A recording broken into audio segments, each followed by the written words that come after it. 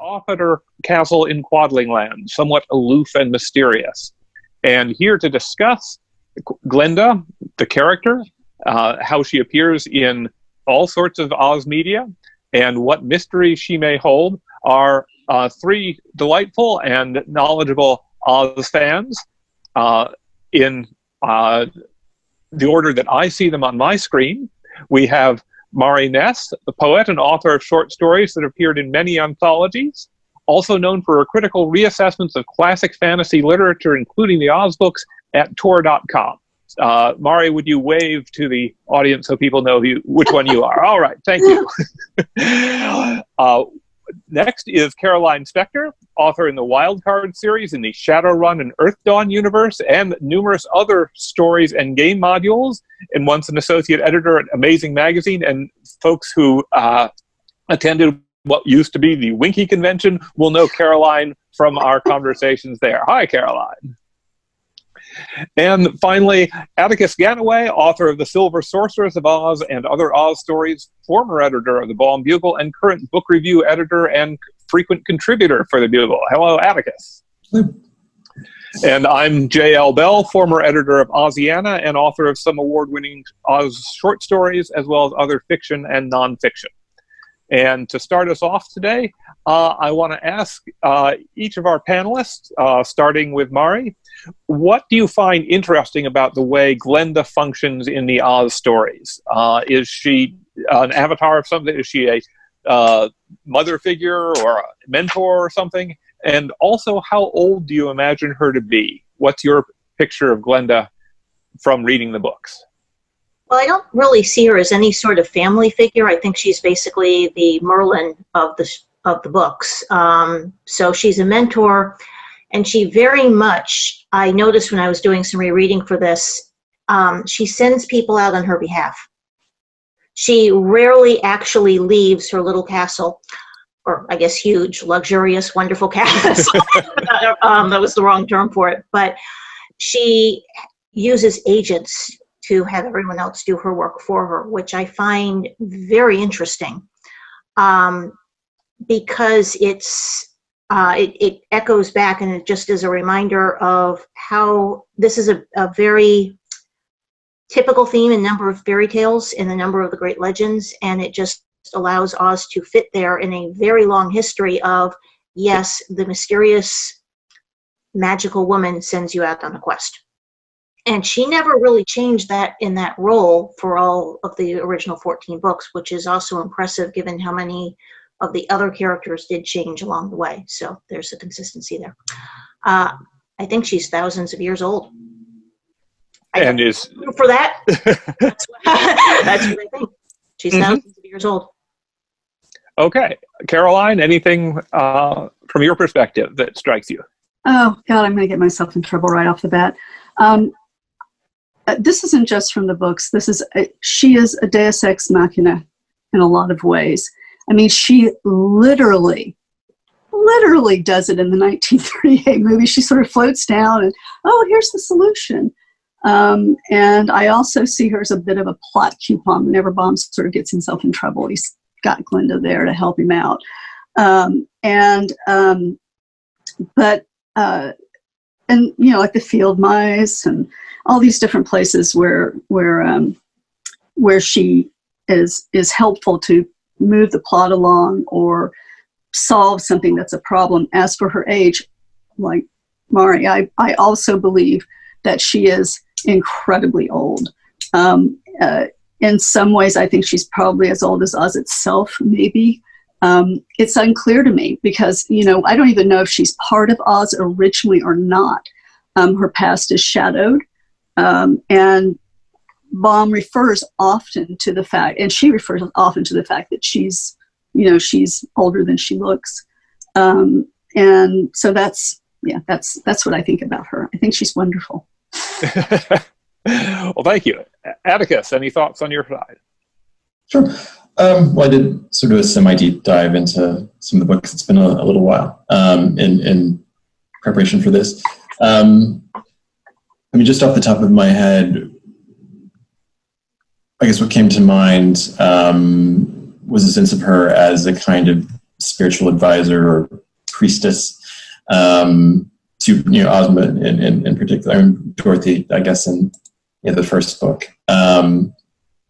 But looking more literally at the text of the books themselves, in the Land of Oz, she very much triggers and shapes the entire sequence of events that restores Ozma to the throne. The Scarecrow asks for her help in removing Ginger because Ginger's a usurper, and Glinda says, well, so are you, basically. You don't have a rightful claim to the throne either.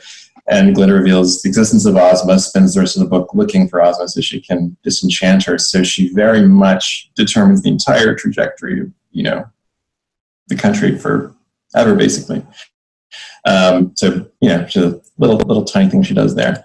And then in TikTok of Oz, it says that she's the official sorceress of the kingdom who constantly guards the peace and happiness of Oz. So I was looking for little things that Baum says.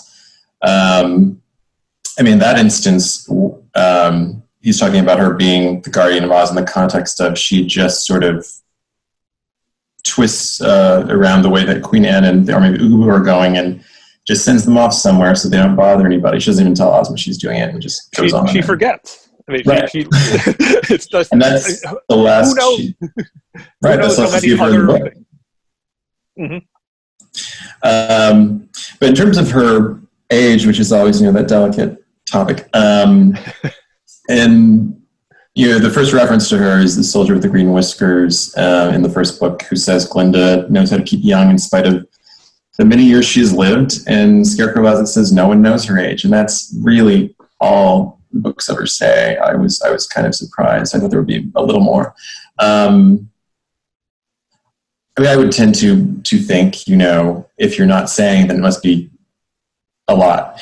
And that's all I could say in quantifiable terms. In descriptive terms, she multiple times is referred to as being tall, and she wears splendid gowns that trail behind her. And then, right after that description in Glinda of Oz, for instance, Ozma and Dorothy are described as wearing simple white muslin gowns. So Ozma might be roughly as old as Glinda is. I mean, she comes from that fairy tribe. But in terms of outward appearance, Glinda very much wants to seem older, I think, which is interesting. Yes, she definitely wants to be the adult in the room with those two girls that she looks after, even as Ozma grows up. It strikes me that sometimes that she functions as the very best teacher in the world, the teacher you want to have. She's encouraging. She certainly teaches the wizard all about magic, but she also somewhat has that function for Dorothy and Ozma. And indeed, she is a delightful person to have on your side, especially since she has this large army. She seems to have the largest, most efficient military force in Oz. And how does that, do you think Baum is telling us something about Glinda and about the nature of ruling through her army? Or is this just another excuse for a line of chorus girls in his mind? Anyone? I think it's an issue of power. I think that, for me at any rate, she feels to me as if she's always going to be the power behind the throne. She doesn't want to rule directly necessarily, except for her own little country. But I think that she very much is. She's an advisor. She basically that army is at the disposal of Ozma, and I think that's pretty clear from the relationship that they have. I can imagine her being the protector of Oz, even as Ozma is, functioning as a ruler. But I also had, where is that note? The thing about her educating the wizard. I also think that that's a very powerful statement, because she takes somebody who is a humbug and who is there and who is clearly not a fairyland or anything else, and who's human, and she turns him into a real wizard, which indicates a great amount of power, at least in my book. So, yes, although Baum also makes clear that she knows more than he does. Oh. She does not tell him everything. Yeah. She also, but given the standing army, one of the things I found fascinating is she doesn't really rule that much of the Quadling country. They're constantly going around. I mean, yes, the adventures are in more countries than just the Quadling country, but all of these characters keep going into the Quadling country and saying, oh, wow, we didn't know about this. Nobody told us about this. And those characters have also never heard of her or of Ozma or of anyone. So she has a standing army that she doesn't do anything with. Which fascinates me because, you know, Baum was very much writing in post-Civil War times as the U.S. was continuing to keep a military that wasn't always in use. And there was a lot of questions about, can we actually afford this military? What are we doing with this military? And Baum, of course, was also out in the Midwest, in the Dakotas, dealing with issues where people were like, okay, yes, you do need to send in the military. And there would be major arguments about the use of that military. So I think that very much feeds into, you have a person who has the capacity to be an absolute dictator, easily. And yet she's not even paying attention to many of the small kingdoms that are very close to her castle. It is interesting to look at, for instance, the Scarecrow of Oz, where she sends in the Scarecrow to fix things there, but obviously knows that things have been happening in Jinxland for quite a while, and yet doesn't do anything until a little American girl is in trouble. And then Glinda of Oz, our centenary book this year, she starts out the book advising Ozma to do nothing, which is an interesting thing connected with the recent, when Baum wrote that, the very recent discussion over neutrality during World War I, and whether going off to try to settle this war in Europe would be any more successful than Ozma and Dorothy going off to settle the war between the Flatheads and the Skeezers. Yeah, there's also, and going back to what they're wearing and their dresses, she works to look imposing. Ozma is like, we're just girls, so no one will hurt us. It'll be great. So there's a very different relationship there of, yeah, you know, I'll just wear a simple dress and everybody will like me because everybody likes Dorothy and they like me, so that will solve the problem. Glinda doesn't really work that way. One thing that really shocked me when I went back and looked is her army only appears in the first two books. That's it. In fact, in the Scarecrow of Oz, it explicitly says when Trot shows up at Glinda's palace, she says, "Why is nobody guarding?" And she said, "Because Glinda's so powerful, she doesn't need that." So the army's gone, basically. And she has these beautiful handmaidens. Talks about how beautiful they are, how they're weaving all the time. So I think that really threw me for a loop because I had this really strong impression of her army, but it's only in the first two books in the series. That's pretty impressive. Yeah. Perhaps it's the same, those young women weaving and doing their embroidery are also, at a moment's notice, grabbing their guns and spears. She does seem to have an appreciation for the female beauty.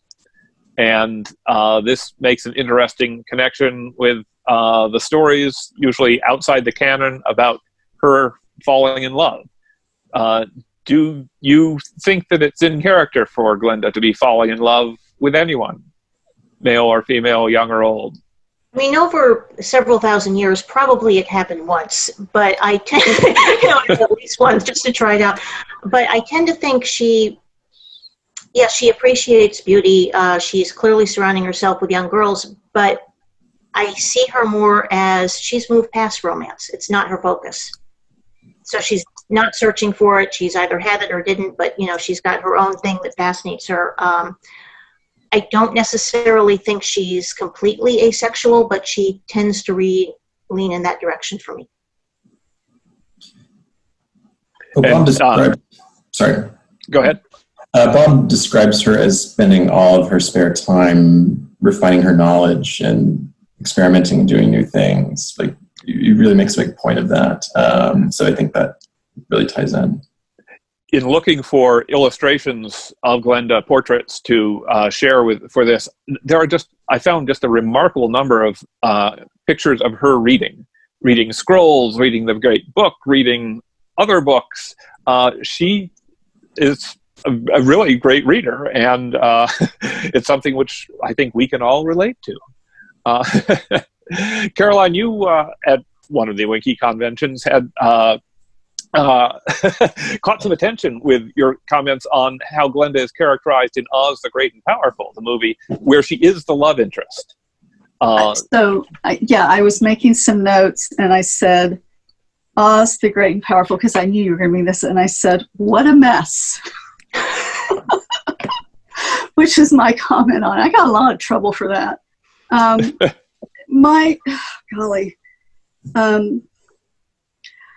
Well, timeline-wise, it makes no sense with what we know. So, I mean, we can sort of get rid of that altogether. It's clearly out of canon and out of the normal Ozian timeline. My problem with it is that it took 3 really powerful female characters and turned them into, chicks just love dudes. And, Glinda here is this incredibly powerful sorceress. She knows that he's a humbug. She's putting up with him because he's this sort of figurehead, and she's the power behind the throne, as she is with Ozma, of course. But then she has this sort of romance with him that I find incredibly out of character. And oh God, I guess it bothered me that the only way apparently that she could be relevant somehow is by this romance that she has with with the wizard, and I found it annoying as hell, and but that's just me. There are some other depictions of Glinda having romances, but usually the person involved is someone more worthy of her as a powerful magical worker than Mr. Diggs. Yeah, not a douche.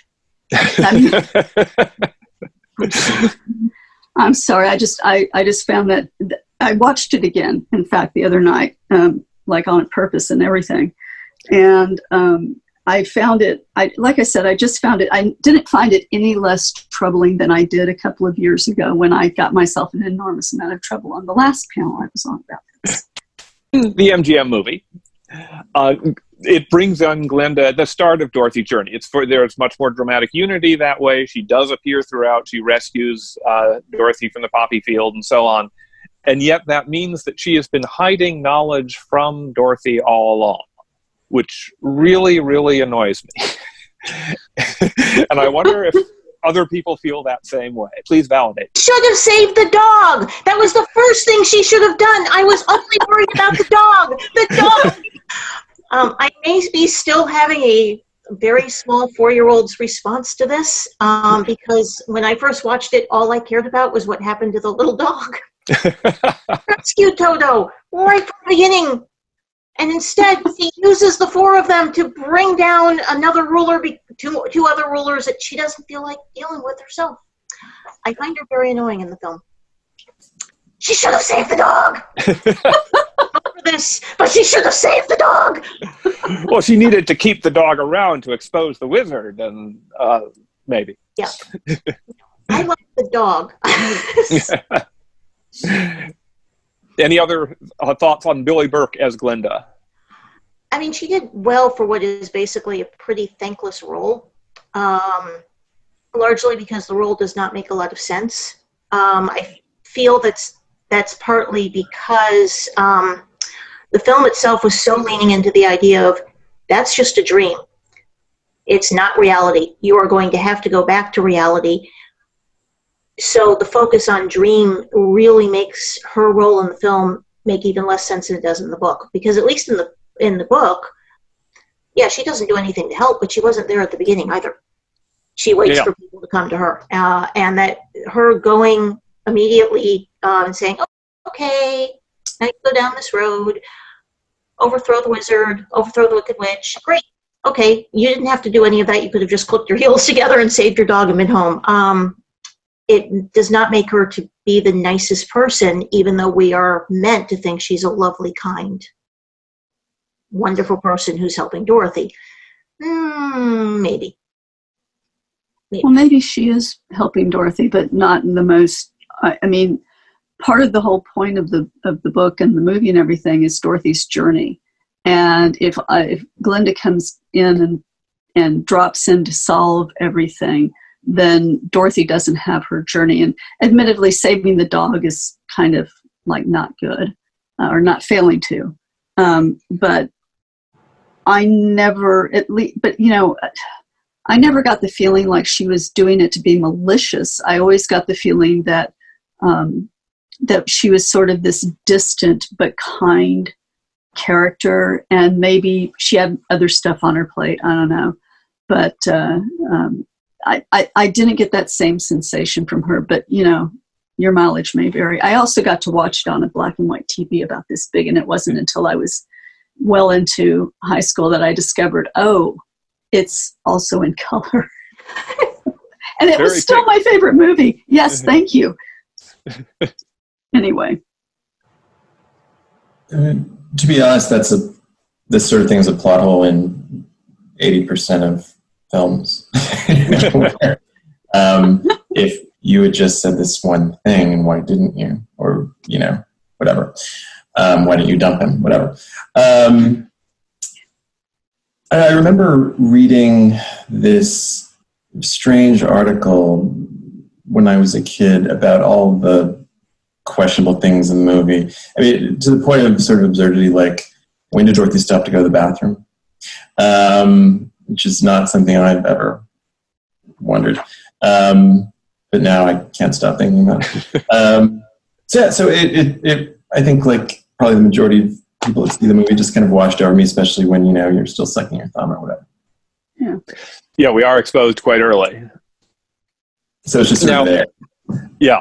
Now, in terms of plot holes, it's interesting. I was thinking about this in preparation, that when Baum introduced the Great Book of Records at the end of The Emerald City of Oz, he was basically doing what the MGM people would do many years later, which is to say, well, Glinda knows all this stuff already, and which immediately brings up the question of why doesn't she do something about it already? And in fact, in that book, she immediately says, well, I've already cut off Oz. I did it 25 minutes ago. And then she uses, the book becomes a plot point in some other Oz books, but it's also an impediment that Baum has to get rid of in The Lost Princess of Oz and some others. So is Glinda too powerful for good storytelling? Or does her character get around that problem because she's just not going to intervene, and she definitely has to? What do people think? Well, there's several indications in some of the later books that there are people out there that are much more powerful than she is. So I don't think it's as powerful as she is. She doesn't compare to the private citizen, as far as I can tell. So she's not up to him. All of the demons were walking into Emerald City while Ozma was like, "Oh, this isn't a problem. We'll be fine." Many of those also appear to be more powerful than she is. So I think that might even help explain why she holds herself back in reserve. She is the reserve. And if Ozma does not figure out how to defend the Emerald City at some point, she's going to have to come in and help save Oz and help do all of this. But I think she does kind of restrain herself because she's not up to meeting every single bad guy out there. There's also the thing about learning. I mean, this kind of goes back to the reason why, her not intervening in the movie and necessarily in the book. I mean, there is this thing about learning, and Ozma's never going to learn how to be a ruler if Glinda is constantly stepping in to save her. And that's, to me, and for somebody who values learning as much as she clearly does, that might be an important thing to her. I don't know. Just a wild guess. I mean, I think Glinda Vaz in particular, this comes to the fore in chapter 1, where she says, I don't think we should really get involved with this. And Ozma says, of course. And then Glinda says, well, we could send the wizard in advance. And Ozma says, no, I have to go myself. Ozma is very much this micromanager, and Glinda is, I don't know, macro manager. Is that a thing? And, she established precautions. She gave Dorothy this alarm ring and all that sort of thing. And it was following along in the book, from what I recall. So yeah, I do have the sense that she would do the Deus Ex Machina thing if absolutely required, but she really does not want to do that. She's very much a fan of standing back, I think. There's a moment, I also reread that book in preparation for this year, and there's a moment where she has received the alarm from the ring. She knows Dorothy is in trouble. She has gone and looked up in the book to figure out some things, and she goes to the Emerald City, and everybody wants to come along, and she says, well, I could get there right away in my stork chariot, but I'll go walking with all of you.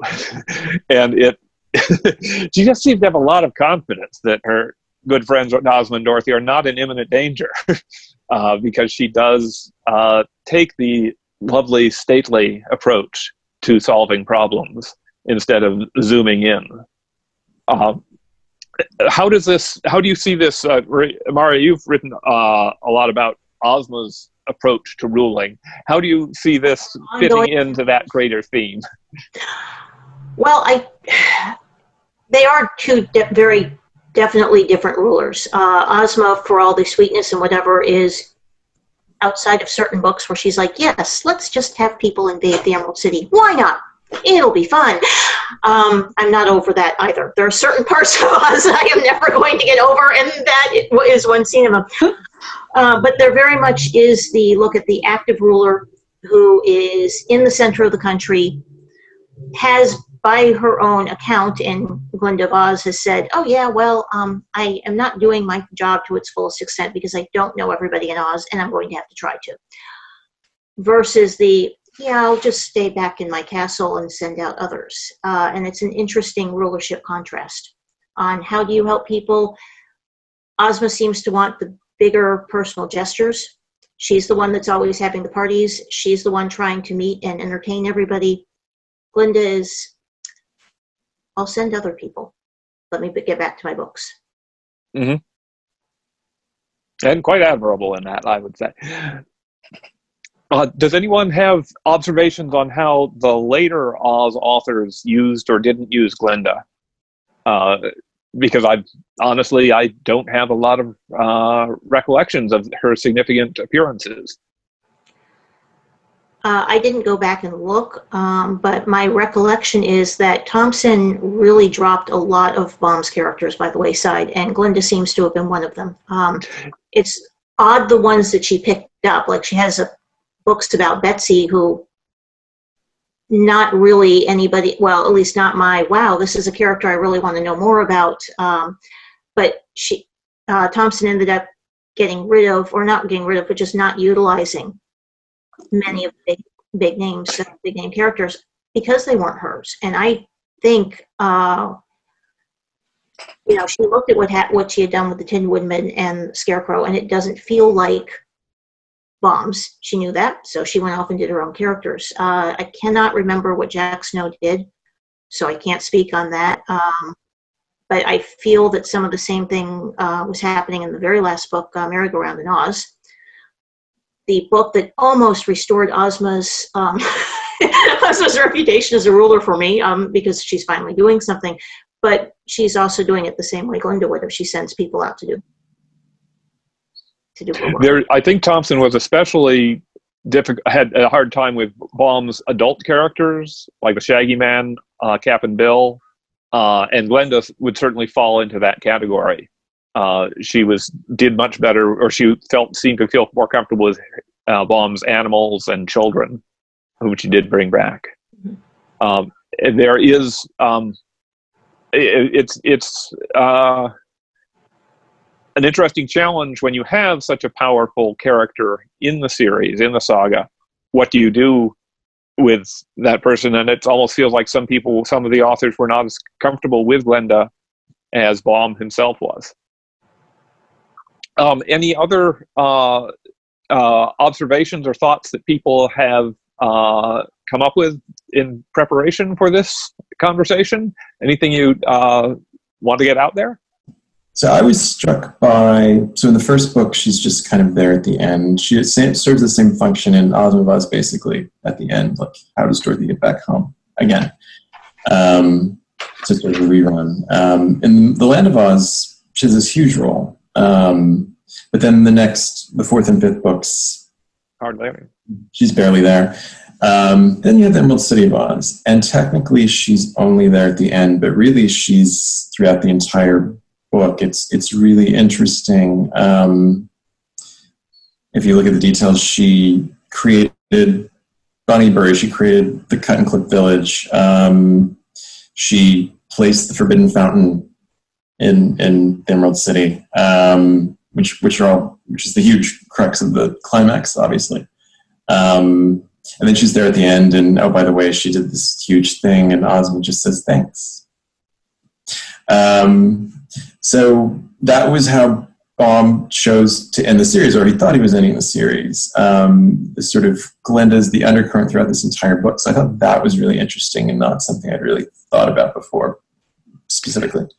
And in some ways, that sort of replicates on a broader scale the pattern of Wizard itself, where the journey of those 4 books, what he thought of as a series, all ends up going to Glinda at the end to make everything right, to make it safe for Dorothy and everybody else in the Emerald City to live in Oz. Sorry, he did set it up, but yeah, I mean, she is sort of she's the magic thing that ties everything together. She's, as I said, the magic plot coupon. But one thing that I didn't mention, and you were talking about the difference between how Glinda rules and how Ozma rules. One of the things that struck me, and I didn't deep dive the way the rest of y'all did, but one of the things I recall was that Baum referred to Ozma often as girlish and being a girl, and these 2 girls are spending time together, Dorothy and Ozma, and this is sort of getting back to the notion of the adult versus the child, and I don't think that it's a straight one-to-one. I don't think she's a parent to either one of these characters, and I don't even think she's a big sister. She's too remote for that.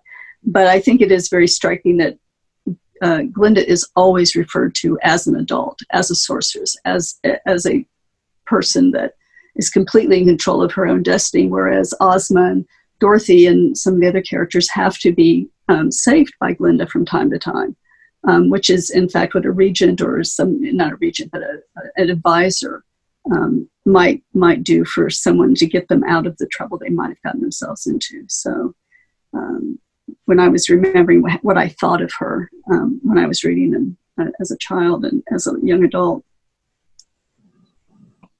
Thank you very much to Mari Ness, Caroline Spector, and Atticus Gannaway for being part of our panel discussion. And we will now shift to questions from the audience. Questions which have been collected online over the past couple of days, and which you are welcome to send in through the chat function of this Zoom program. Thanks very much. Okay, folks. I'm going to stop my echo. I'm now going to ask Atticus and Mari and Caroline to unmute themselves, if you can, so that we can continue the discussion. Again, I welcome any questions asked in the comment section. One of the things which came up twice on the let's see, I'm going to have to ask, okay. One of the things that came up twice on the comments elsewhere was this theory that Glinda is actually a hidden antagonist in the MGM movie. And we discussed this a bit, but does she get in the way of Dorothy, or Is that not what it means by being an antagonist there? And also, we didn't actually discuss Glinda in Wicked, but there is obviously a continuity between the way she is presented in the MGM movie and the way Gregory Maguire and then his collaborators for the Broadway show made Glinda a lot more syrupy, a lot more like Billy Burke as the Billy Burke character, the young woman, than like Baum's character. So more thoughts on, if any, on Glinda in the MGM movie and in Wicked. And Atticus, I see that you are unmuted, so I'm going to ask you first, just because I know you can talk. Sure. I hope my fellow panelists are able to unmute. But I will route the clock if I need to for their sake, so they can chime in.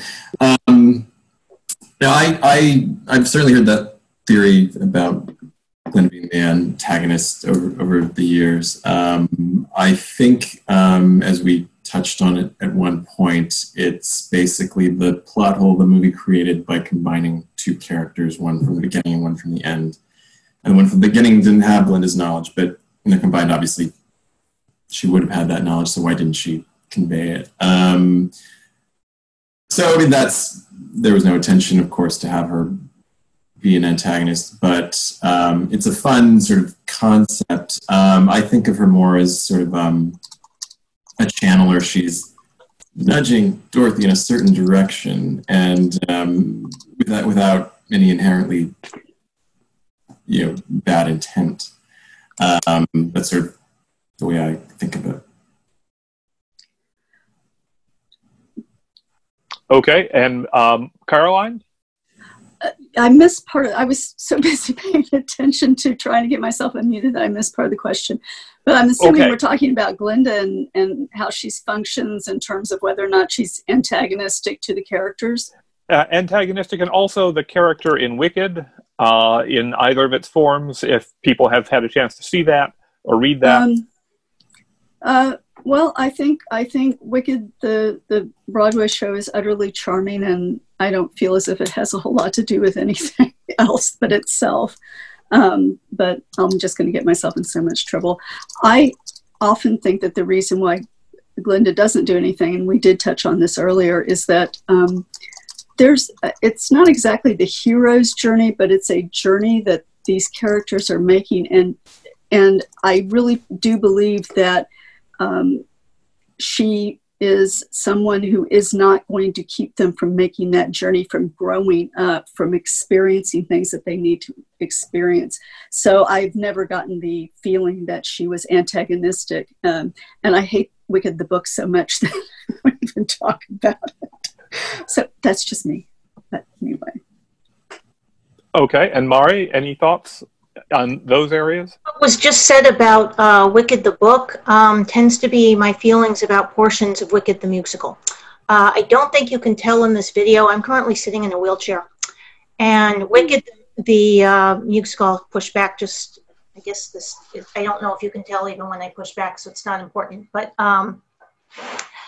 Wicked the musical is an extremely painful experience to sit through if you're in a wheelchair. And Glinda is part of that reason. So I mentally actually cut her off from the Glinda of the books and the Glinda of the MGM movie, because even with my comments about the Glinda of the MGM movie not saving the dog, she's still a much nicer, much better person, and not as painful to me emotionally as the Glinda of Wicked, where the Glinda of Wicked sings a song about how awful it is to live in a wheelchair. It is, and I know many people love a Wicked. There's reasons to love the musical. I don't want to down the entire musical because it's got great songs. There was a dragon. It is. I can see where it's a lot of fun, but that first act still has a character who considers herself good, coming out on stage and telling the entire audience that it's miserable and not any fun and you can't really have a life if you're in a wheelchair. It's extremely painful. So I can't see her as a good character in that musical, and in fact, she pains and she makes the entire musical a very painful experience for me. Does that make her an antagonist overall? No, I really don't think so. I know this is my second down on Glinda comment of the panel, but I do think certainly the original Glinda, and yes, even the Glinda of the MGM movie, they're meant to be good. They're meant to be characters that we emulate and we try to be like. So. Okay, well, thank you. That's as valuable to have perspectives that would not necessarily have occurred to us. So thank you for that. One of the questions that came in while we were talking is about the influence of Matilda Jocelyn Gage, and I guess also Maud Gage Baum on the creation of Glinda, either as a character or in a more general way, the strong women of Baum's books. And so does anyone want to share comments on that? I guess I can. One thing that didn't come up in the panel proper, it was a fun detail that I saw that popped out at me. There are two characters that are described as being a little afraid of Glinda. And they are the Patchwork Girl and the Glass Cat, both of whom are very strong personalities. And so it reminds me in a way of how Maud was sort of the disciplinarian in the Baum family, as opposed to Frank. And, I wonder if that is a little part of Glenda's personality, because she does sternly admonish people at times. And, could be a connection. Interesting thought. And of course, in our society, the scary woman is not supposed to be a good model, and yet clearly Baum was presenting Glinda as somebody everybody should respect. Nathan is asking here, isn't Button Bright intimidated by Glinda? And I would have to say, looking at their conversation in Glinda of Oz, where she tells him quite strictly, never do that again. And he said, it's not my fault. And so I don't think he's intimidated by pretty much anyone. Mari or Caroline, do you want to talk about the feminist roots of the Glinda character? Anything to say there? Not so much. I mean, the one thing I'll just say about her character is that she's daunting. And I imagine if your house is run by very, very strong women who have lots of opinions and probably strongly worded opinions, I think that could be quite daunting. And that might have come through in his creation of Glinda. And the characters that are afraid of her, that might be part of what that's about, is that, she's quite an imposing figure. But that's pretty much it for me in terms of that. I mean, sorry. I was just going to say, and I'm guessing Mari has far more to say about it than I do. No, I really don't. I do find it interesting that the majority of qualified or competent leaders in the Oz books do tend to be the woman. And I do think that Baum was trying to make a point with that, that whenever you get to the happy countries or the countries that are doing well, versus the places where you have a more miserable leader or where there's a problem or where people are lying, he definitely tends to see at least in the Oz books, he really tends to have more of the women leaders being more competent. So I think that probably came from his home life, yes. Glinda of Oz is interesting in that regard because there are so many strong women, but they are both protagonists and antagonists. So you have the Sudik as your typical bad male ruler, but you also have Kuyo as a bad female ruler, and you have Rira as somebody of moral ambiguity, and just powerful magical women everywhere. One thing that we talked about, but we didn't delve into, is the Great Book of Records that Glinda owns. And I'm wondering, we never hear where it comes from, how she got it, did she make it, what is the story, any ideas about that, does it have models in fairy tale literature of similar things, or does it reflect 20th century society in some way? And do you have a pet theory about where it comes from? I can share mine eventually. Google. It's the Google News feed. It's a test run to see how useful the Google News feed can be. Or somebody else is saying Wikipedia.com. I tend to agree with that too, but definitely the Google News feed. Yes, it feels like it's a modern type of magic of information, where you're not just looking for particular types of information, but it's coming at you as a flood. It's a newspaper. Mm-hmm. I mean, he was a newspaper man, and where do you get all your information from during the time period that he was working? I mean, newspapers, and he was a newspaper man. I mean, I sort in terms of having a theory about where it came from, the first thing that popped into my head when you said that, because I actually never considered it, but I thought, who did she loot that from? I don't know who, but you know, I'm thinking there's somebody who's missing their book. That's all I'm going to say. So, John, what's your opinion? What's your theory? My theory is that it was given to her by Lurleen as part of her job of looking after Oz, and that Lurleen then arrived and later gave Ozma her magic picture for the same purpose. But it's just my theory. In that regard, do you think that somebody asked, does Glinda have hidden agendas? And this might have been about the Glinda of the MGM movie, but I also think we can ask, does Glinda have hidden agendas and secrets in the books? And again, I have my own personal theories, but what do people think? Is Glinda telling us everything she knows? Is Glinda telling Ozma everything she knows?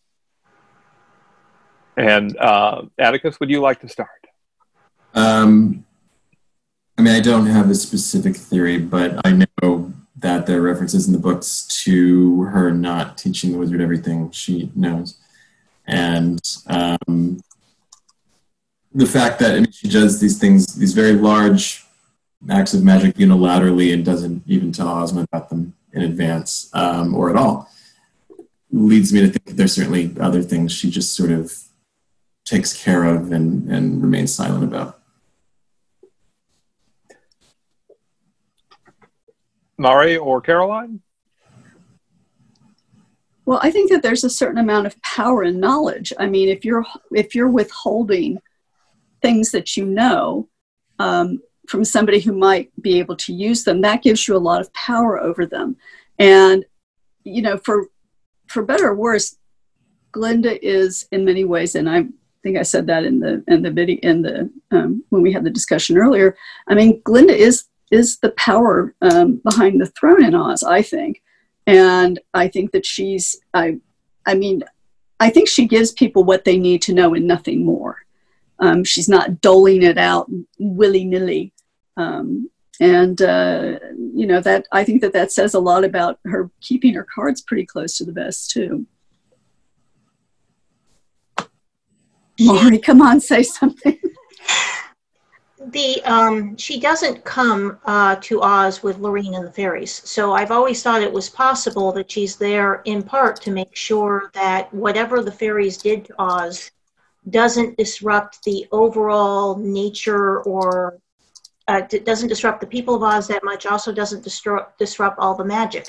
I wouldn't call her there, say that she's there as a spy exactly, but there is somebody, you know, who's going to keep an eye on things. And in that, I do think she has an agenda, not a negative one, but definitely an agenda of, yes, I'm going to be watching as this is going on, and I'm going to be keeping an eye on Oz, separately from what the fairies are doing. And back to pet theories, one of my pet theories is that those signs around Oz that say this is a deadly desert, you cannot even touch it, don't even think about it, those were simply put up by Glinda.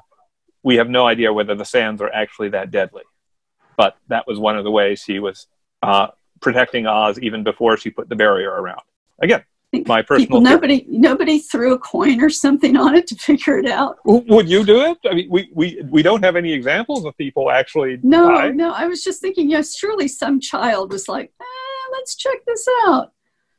A very lucky child, yes. And then they died.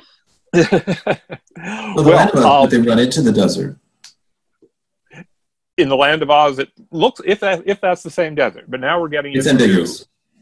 Yes, we're getting into possibly after-party discussion, and it's almost 9 o'clock in time for the next session. So I'm going to thank our panelists, Mari, Atticus, and Caroline. I'm going to thank everybody who has put in questions and joined in the discussion and listened to us so kindly.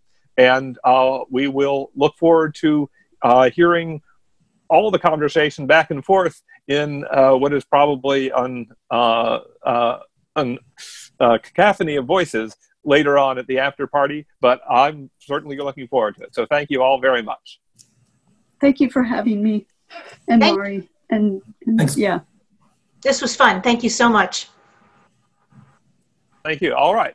Thank you. So long, everybody. I forget what is the next thing in this session, but because Colin was so careful to make it end in time for us, I feel like I have to make it this session end in time for whatever's at 9 o'clock, if there is anything at 9 o'clock. If instead there's just a video, I hope you enjoy the video, and thank you all for being part of this.